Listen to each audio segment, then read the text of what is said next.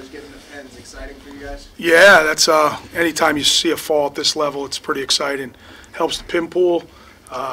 It's good. It's good. You put somebody on their back, get off the mat, finish it, and move on. So it's good for these guys.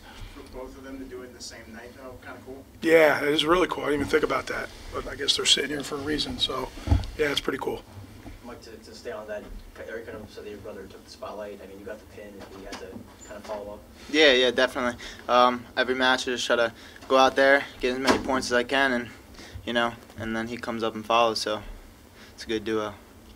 Scott, if you let me get a little big picture here. Last time you faced Hofstra 3 years ago, 845 fans at the College Ave gym. Yeah. Does that kind of take you back and put some perspective on how far this program has come? Yeah, it does. We were sitting there. I was talking with Coach Leo about that. There was I think that was a pretty tough night too. They kind of put it on us. We won. Yes. Okay, so then maybe 2 years before that they beat us in college. I remember Dan Hopkins and Winston's those days. I just remember that for some reason, them beating us at College Ave gym, and then here we are now, and we've come a long way. There's no question about it. There's a long way to go still. That's a good program. It's a different school. It's a small school on Long Island with a great wrestling tradition. He'll do a good job of getting that thing better. He works really, really hard. Coach P works really, really hard at what he does. So, yeah, it's come a long way for us for sure, and we like wrestling Hofstra. It's a good Long Island, New Jersey type thing. John, you gave a takedown, I think, at the beginning. Stuff kind of changed for you? It's a slow start? Or? I don't know. I think in all the matches that I wrestled, I usually have a tough time just getting a feel of the guy. But as soon as that first score goes, I usually get rolling. I remember there was a match last year at the Big Ten's, the first match.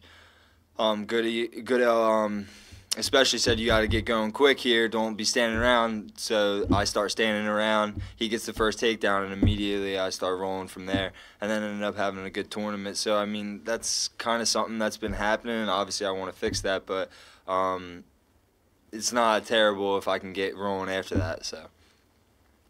Coach, how impressed have you been with Michael stepping up so far this season for Anthony? Not surprised. Very, very talented. I think the biggest thing, and I said this earlier, somebody outside, has really been consistency. It's been consistency, and part of that's on us. We're preparing for certain guys, and we kind of get in his head. And I just use the Lockhaven kid as an example. It's all about the Lockhaven kid and not about what he can do. So maybe that's a little bit on us too, but not surprised. Super, super talented, extremely explosive, exciting to watch. Knew he'd be very, very successful. He's got a long way to go to get where we want to go, and he knows that. The biggest thing's been consistency, and now it's starting. You can see it starting to happen. Even at the Midlands, he didn't finish the way he wanted, but then he comes back and he's starting to really put some things together. So beating some good guys too. So I'm not surprised by it. He's going to have a really, really good career here. And Michael, how are you feeling so far this season? I'm feeling good. I just want to keep moving forward. Happy with the wins, but not satisfied, and I got a long road to go. So back to the drawing board. Mike, just to get back on that pin, you almost pinned him in the first period. Did you kind of make it an emphasis to pin him again? Yeah. I mean, every match, you just kind of try to look for the best position, in each situation. So I saw the position, got the fall, and worked out fine for me. So. Scott, Richie, 4th straight win at 165. Just what have you seen out of him in that team? He's good. He's good. He's got to keep wrestling that tempo, that pace. Keep scoring. He's good. He's got some big ones coming up, so we're excited for it. I know he is, so we look forward to it. But this is kind of where we thought he'd be. You guys have some big ones coming up. Yep. Just generally as a team, I mean, you feel like you have the momentum you want right now? I mean, I don't know. I mean, this is a heck of a challenge coming up. It's a heck of a challenge for us. Nebraska has always been a really good match between us and Nebraska. It's a road trip, and this is where our team, this is where you really got it. Right now you're in the middle of January, so the whole country, there's guys that are going to start feeling sorry for themselves about the travel, about their weight, and we've normally done a really good job of locking in on the task at hand, and that's what we got to do. There's adversity right now, right? We got to wake up really, really early. We got to jump on a plane. We got to get out to Lincoln. Who knows what the weather is out there? We got to train. We got to get our weight off, and then we got to face a really, really good squad. That's Big Ten wrestling. and you got to face it and embrace that adversity, and there's no feeling sorry for yourself, and that's the challenge for us right now. And the guys who feel sorry for themselves ultimately won't be successful, and that just doesn't go for Rutgers guys. That goes across the country. This is the toughest part of the season, mid-January, with big matches coming up, and that's kind of my mindset right now. Let's get these guys back to the hotel. Let's get some food in them. Let's get a good night's sleep. Let's get on that plane and get ready to go. How difficult is that? Because I think you have 2 weekends coming up where you're one place, you got to fly or vice versa. It's difficult if mentally you think it's difficult.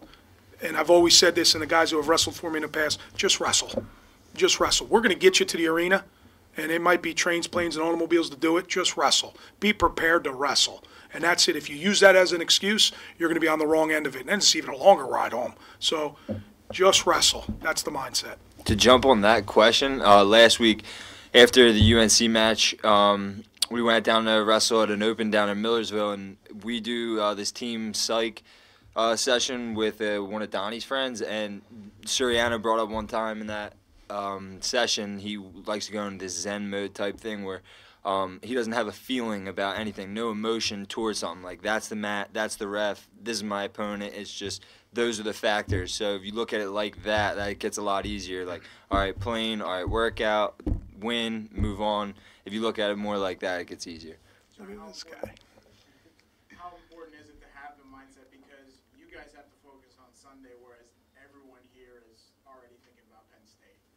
Yeah, I mean, well, I don't know why they would be thinking about Penn State already, because Nebraska's – yeah, well, I understand, but Nebraska's going to be a very good match as it is. So I would expect people to be excited for Sunday. Obviously, it's only a day and a half away at this point. It's going to be a lot of exciting matchups, so I don't think we should be looking past anybody. Obviously, we're excited for Penn State too, but it's one match at a time.